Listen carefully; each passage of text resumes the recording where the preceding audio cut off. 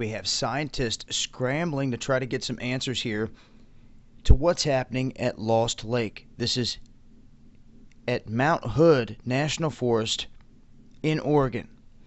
Now, this lake in the winter is a lake full, but then it becomes, in the drier months, empty in more or less a meadow, and all the water vanishes through this one small hole that you see right here.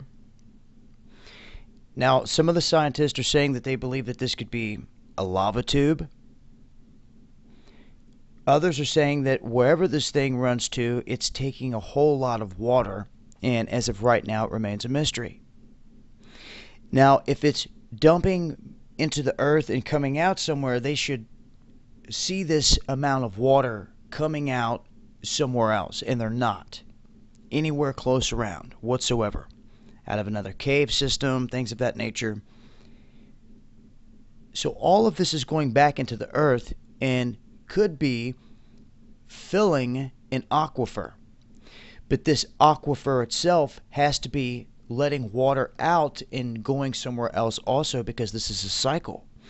Because in the winter it will fill up and like freeze and cap off, and all that water will be sitting up here. But then in the warmer months, it becomes a meadow with very little water as it all rushes down this hole, and it's almost like that aquifer is sucking all this fresh water up, but before it was already full. So the water's going somewhere in the earth.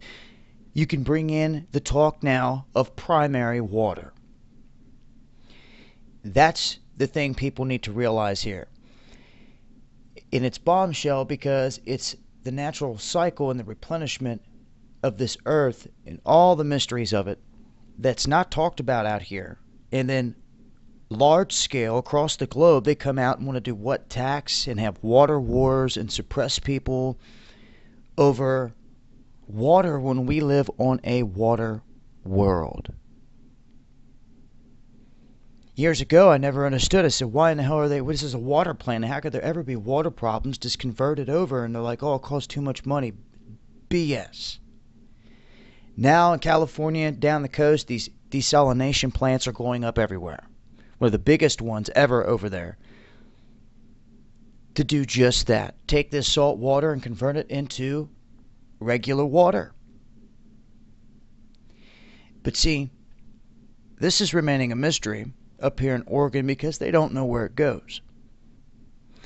And until they figure it out and have that proof, it's going to remain that mystery here at Lost Lake. And it's pretty interesting.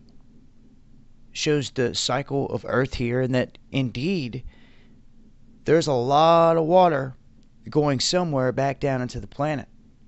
That's key to know because it's feeding something somewhere. Because it's constantly taking in. Nonetheless, a mystery at this point to where it's all going. Figured I would cover the story, leave a link with more information, and as I hear of more, I'll keep you guys posted. It's been Dabu7. Peace.